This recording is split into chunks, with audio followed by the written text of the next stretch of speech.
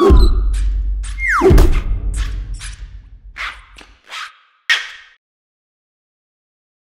everyone, welcome to another Goody Reader unboxing video. My name is Michael. My name is Peter. We have here the brand new Samsung Galaxy Tab A Nook. So this is Samsung branded Nook tablet that just came out last week. Yep. And this is really new. It's $139, but if you show them a proof of purchase, bring in your old e-reader, show them an old receipt, you don't actually have to trade it in. No. You can get it for $99. You got it. So it's a steal of a deal. It is. The box, as we were both in agreement, is very, very boring and bland. Most of which is probably because it's printed with soy ink. It's not a very compelling box. It doesn't have the image of it on there, not even like a 3/4 shot or anything. It's just a plain, super plain box. But here's some specs if you guys want to pause the video on there. 7-inch, 1.3 gig quad-core processor, 1.5 gigs of RAM, 8 gigs read-only memory. It's got lots of good specs on it, and one of the best things is that it is very price efficient. Like Mike said, with the current promo. Wow, this thing is they're trying to keep out of here. Alright, first time opening. It's ruined my box forever now. Thank you. Let's slide this open. So everything's a very tight fitment. They make it so that they don't waste any paper.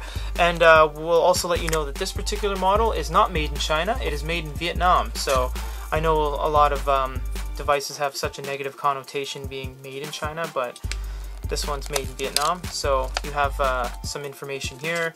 Quick start guide. Read through that. It's all color on here, which is weird because the box is black and white. And health, safety, and warranty guide. So hold on to all this documentation if you have any questions on that. As per most Samsung devices, you get the USB wall port,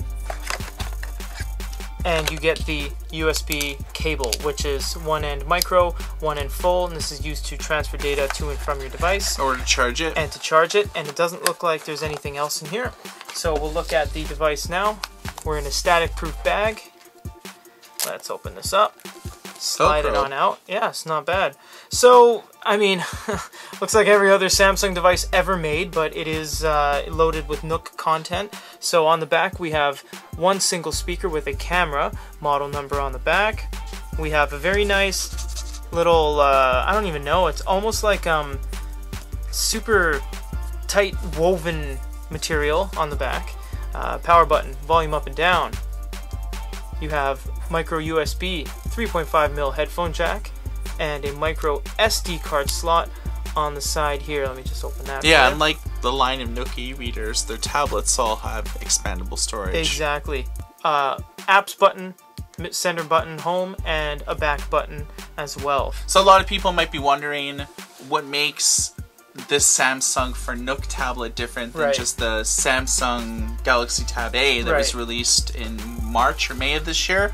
Well, Barnes & Noble has made a bunch of customized Nook apps for Android, so you could shop their store, you could visit the home thing, which basically just shows you your library, the current read, the Nook shop, so this is the ebook store, magazines, manga and stuff, whereas this is like the main barnesandnoble.com website.